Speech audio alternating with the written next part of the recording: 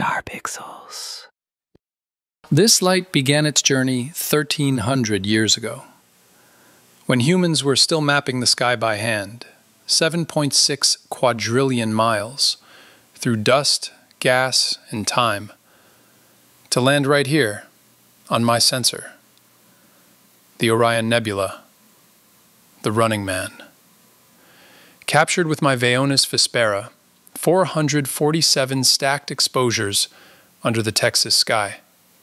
You can spot it yourself, just below Orion's belt. Even binoculars will catch the faint glow of new stars being born. We call it astrophotography, but really, it's time travel. One photon at a time. Star pixels. Eyes up. Clear skies. If you like it, hit like. Subscribe for more.